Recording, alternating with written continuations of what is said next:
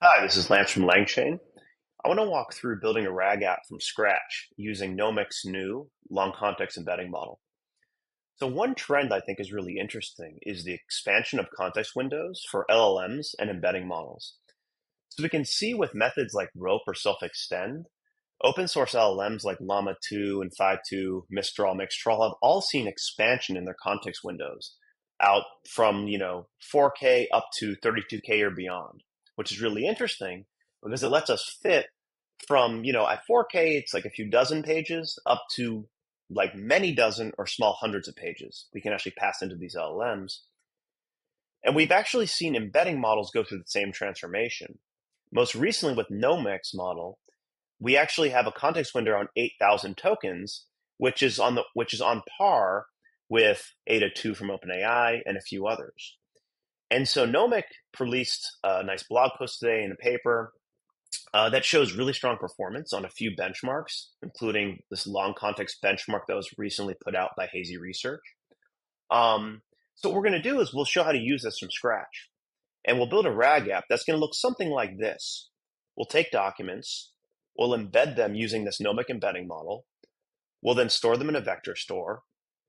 We'll take an input question, embed it, retrieve relevant documents, and then process them using an open source LLM to produce an answer. So that's going to be kind of our workflow. Now let's kind of start from scratch here. Now all I need to do is a few pip installs, which I've already done.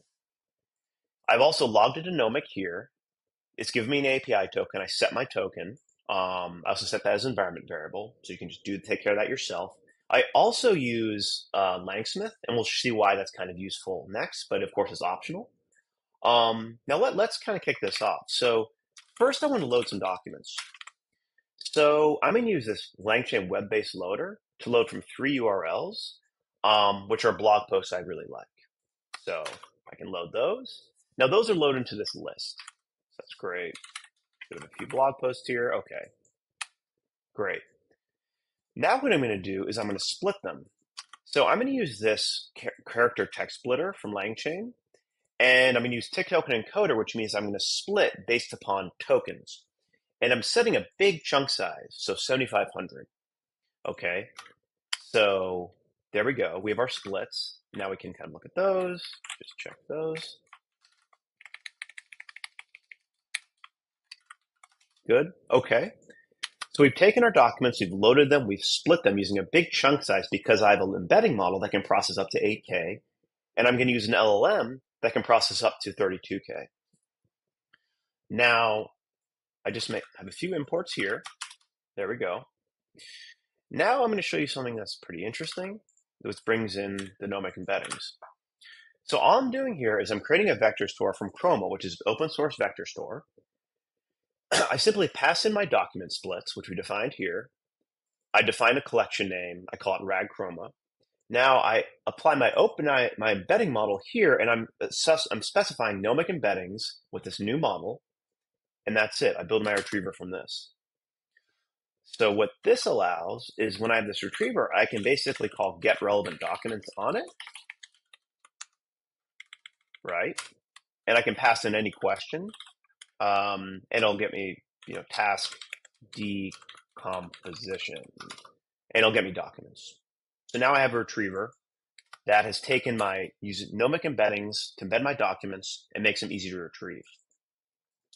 So now I'm going to show you something that I really like. When it comes to running local models, I like to use Ollama. It's super convenient. All you have to do is just download Ollama and have it running. So I actually just have it running on my machine. And all you have to run is this command, Ollama pull like your model of interest.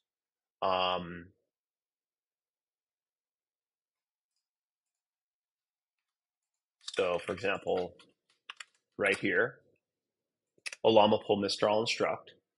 And this will actually just pull the model for me. Then it's accessible to me when I want to run it. So now I actually have some code set here already, which is just for convenience. I can specify a prompt for RAG, which is answer the question based on the following context. Here's my context key. Here's my question. And set that as a prompt here. Now here is where I specify my LLM. So I set Ollama LLM to Mistral-instruct, and I set it here, and I build a RAG chain.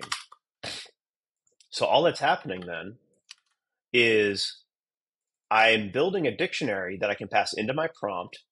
Context is what we retrieve from our vector store right here. The question we pass through from the user, and those populate these two keys, context, question. Those go into our prompt. So it populates our prompt. We pipe that prompt into our local LLM. We parse the output, and that's really it. Now we can see I can run invoke here, and I know this will take, around 20 seconds when run locally. But what I'll show you in the meantime is I can go over to Langsmith, and we can actually see this is running right now. So this shows me my retriever and what's going on. So here's the documents that I retrieved. And you can see they're pretty big because we used, again, a large chunk size, and we embedded them using Nomic large context embeddings. And then I can see my chat model. It's still running. But here is the prompt that was passed in. Let's check our notebook. Oh, okay. Here it is. So actually the answer is here. And this should refresh. There it is. Very nice. It is all refreshed, and we can see here's our answer. So that's really all there is to it. It's a pretty simple process, as you can see, going from some set of documents, splitting them, embedding them and indexing them using Nomic's embeddings, and then running an open source LLM locally using Ollama, this is all on my laptop, to process them and give me answers. So that's really the basic workflow. It's pretty simple. And this is all run using open source components. It's on my laptop. The embedding model is run through their API, but it will be available to run locally soon. So I'm actually really excited to try that out. And then this entire workflow can be run both using, of course, the embedding model through API or locally on my laptop. So now you can see in our notebook, we've laid out this RAG chain. And we talked through kind of how it's architected. We've shown how it works. Now I want to show one extension here. So if you recall, we invoked our chain just with chain invoke. We passed our question. We get our answer. Now, what if I want to turn this into an app? Like I want to just kind of abstract this chain away. And what I want is that the invocation methods of this chain, like invoke, are just mapped to endpoints in an application. So that's actually what LangServe lets us do. So LangServe kind of sits on top of LangChain. It's kind of a platform that wraps any chain that we build, and it basically just maps the invocation methods of our chain, in this case our RAG chain, to HTTP endpoints, which we can access, and then we can do all sorts of things with that. We can serve it. We can, they can be accessible via the web and otherwise. So I'll show you kind of how to do this really easily. And all I'm going to do, so we can kind of open up over here. I just have an empty environment. So now all I've done previously is I've created this conda environment. I've done this pip install for LangChain CLI and LangServe. That's really it. And what I'm going to run is this command here, LangChain app new. And it's going to ask me about packages. I'm going to say no packages, and I'll show you what's going to happen here shortly. So what you see here is that I'll close this down a little bit. We've created this empty template app, which just has this app directory with server.py, and it has packages, which is empty.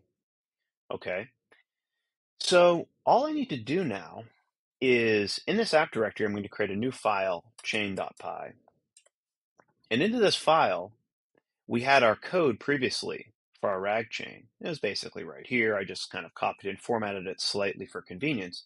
But this is the same code that we had in our notebook. I'm just going to save this.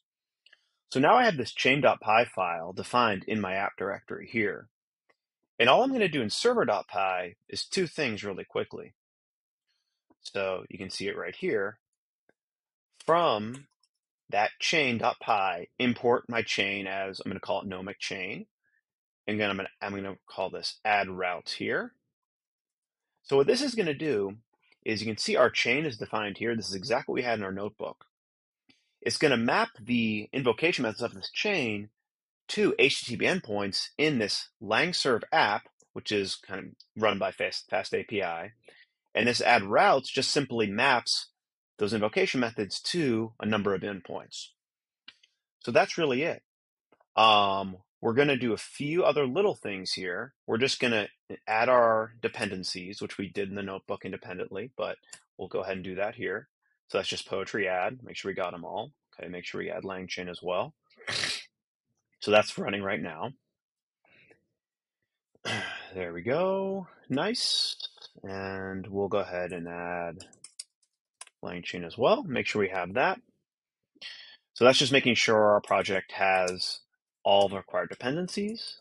We can run poetry install, just confirm they're all installed. But when you run add, it should install everything for you. So we defined our chain.py, which has our chain. We've updated server.py to basically take the invocation methods of our chain and route them to endpoints in an app. And you'll see Nomic rag will be kind of the endpoint that we'll work with. Now, if we just run poetry run LangChain serve here, this should spin up an app for us. And now we can see our app is running. So I'll just open this up so you can see it. This is showing LangServe. And our app is now running here locally. And I actually already have right here. So here is that URL. Here was what we defined in our server.py, Nomic rag, and you can see this playground right here. So this is like an interactive UI that we can use for our app. So if we go back to what our question was, what are the types of agent memory, for example, we can just say run, and hopefully this runs. Let's have a look here. Hopefully this should start streaming. Okay, very nice. So now our rag app is streaming, and that's pretty cool. So now we've gone from prototyping in a notebook to using LangServe to deploy a rag app locally with interactive UI. And of course, this is running locally, but if I was using APIs, then I could actually then host this and serve it using hosted LangServe, which we do talk about in other videos. But because this is running locally, I won't get into that right now. Thanks.